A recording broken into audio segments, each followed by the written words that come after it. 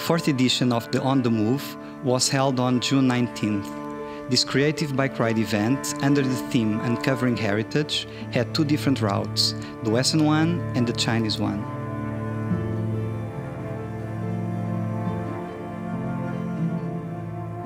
The Western route started with Casa do Ópio, Opium House.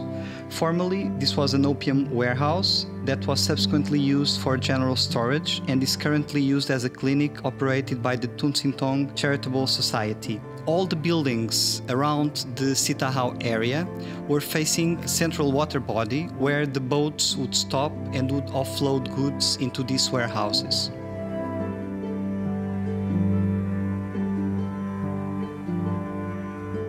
On the Chinese route, we started by cycling along the narrow streets of the inner harbor until we reach Hong Chan Quan Temple. This is a Chinese temple that offers worships to various gods. It's also known as the Bazaar Temple, and in front of this temple was once a public space used for markets and trading. In front of the temple used to be the waterfront and the pier where boats would park and offload goods into the trading space that was located on the public space in front of the temple.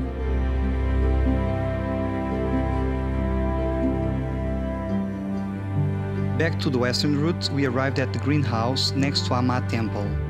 Formerly the Maritime Museum, it is currently the museum office.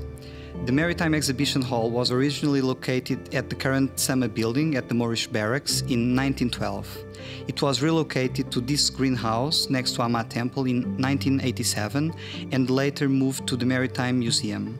The current building is now used for administrative office of the Maritime Museum. It has an eclectic appearance that shows a strong Western and Portuguese influence which was common in the early to mid-20th century in Macau, following the style that is known as soft Portuguese, Português suave.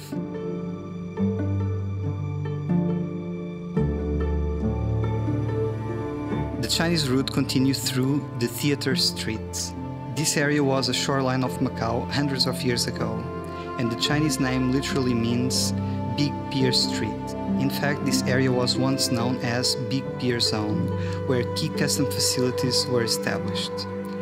The Chinese name of Rua da Terceira means Fruit Wholesalers Street.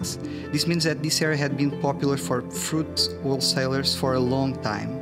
In this street is located a small temple that was built before the year 1796 called Phoc Tak Temple, dedicated to Totei, which is a common sight in many vernacular temples and shrines in Macau.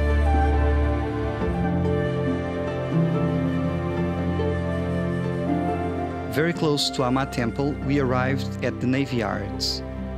Formerly a government shipyard, with captain office and docks, it's currently a contemporary art exhibition and performance center. The government shipbuilding and maintenance in Macau was formally started in 1890s, and the Barra Docks was the first site for the Navy Yards. Various types of buildings were made in these docks, from maritime works to freighter and passenger ships, both in wood and steel. The main building was built in 1920s as the workshop and office for the captain and carpenters and mechanical room, and the last ship was made in the Barra Docks in 2001. This very unusual space is now an urban plaza filled with water, which is a very unusual and interesting space.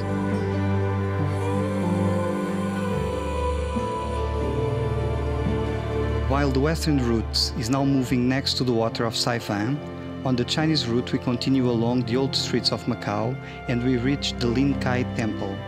First built in 1830s and later rebuilt in 1875, similar to many temples, the Lin Kai Temple offers worship to various gods as protectors of the local people. Lin Kai literally means lotus stream, a reference to the original geography of the area where a river once flowed in the Barca district.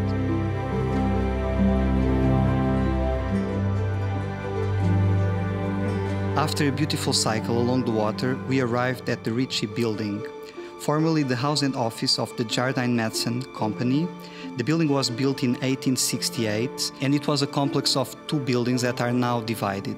It was continuously operated until 1949 when the company shifted to Hong Kong, and then the site was given to the church to operate the Matteo Ricci College in 1955.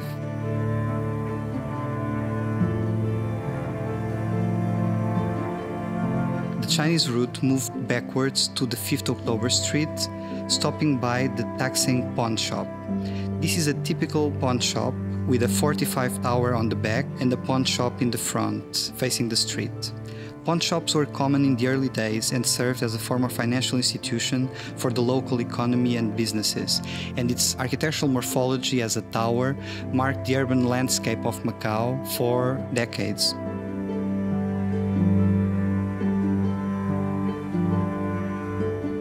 On the western route, we've passed by the government headquarters. The building was originally built in 1849 and owned by the Visconde do Cercal as a private residency, known as Palace of Cercal. It later became the government property and had become the government representation ever since.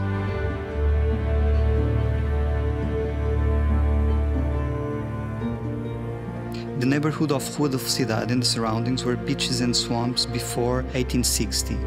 It was developed by Chinese Fujianese families who created the new neighborhood, including Rua da Felicidade, Shengping Theater and the surroundings. The Chinese name literally means New Street of Luck and Prosperity. It was once the heart of Macau's red light district and entertainment cluster. The buildings were used for brothels, tea houses, opium halls, gambling stalls and pubs. The neighborhood fell into decline from the mid-20th century. It was preserved as one of the traditional commercial streets and has been an iconic tourist destination.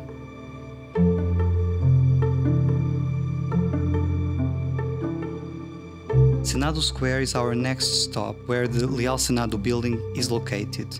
Originally built in 1784, it had a great transformation in 1876 and a later transformation in 1940s. Originally the City Hall and Senate building, it's currently the Government Municipal Affairs Office and also a library and exhibition hall. Its ground floor has a covered plaza that works as an indoor public space.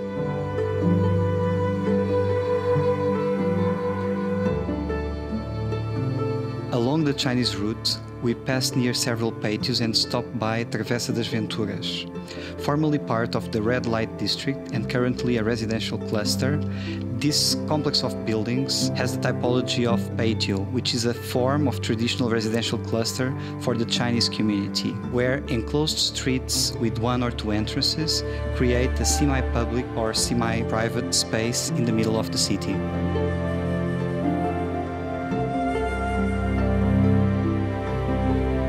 Both routes went back to Ponte 9, a creative platform at the heart of the inner harbor. On the Move is a creative bike ride where different participants ride a bicycle along the city to explore surroundings and prove that biking in Macau is possible and enjoyable.